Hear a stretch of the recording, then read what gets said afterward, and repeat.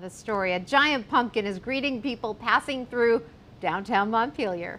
And we mean giant. The seasonal fruit has made itself a new home on the Agency of Agriculture's front lawn. The pumpkin was donated by the Vermont Giant Pumpkin Growers Association. This giant pumpkin celebrates the harvest by our farmers.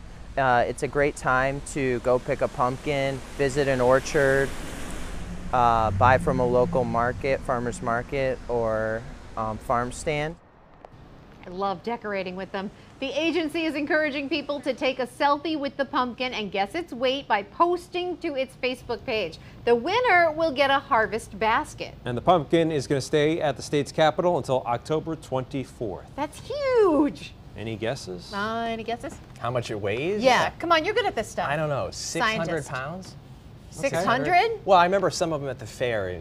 I vaguely remember the numbers. We'll see. We'll see. I'm Remember, going 600. yeah, I'm going 489. All right. 489. What is this? The Price is Right? Yeah, I don't want to go over.